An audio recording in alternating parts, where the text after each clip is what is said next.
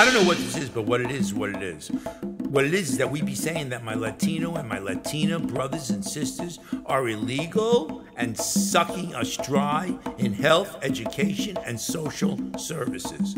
Simply because they don't want no more bullets through their bedroom windows. In their hoods of Guatemala, Nicaragua, El Salvador, Mexico City, too. Can you believe them that they're good, decent family peeps? Good, wholesome mommies and daddies? They want the same as for you and for me, for their family. So we are all family. That's the bottom line. That's what it's simply, that we are all family.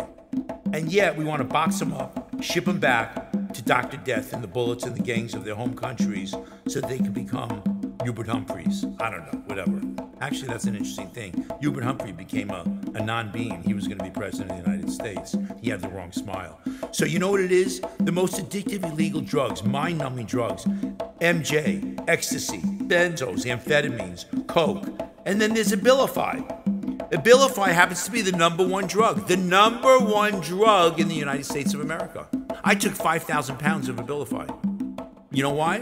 Because it's the #1 drug in America. And I am part of good old America.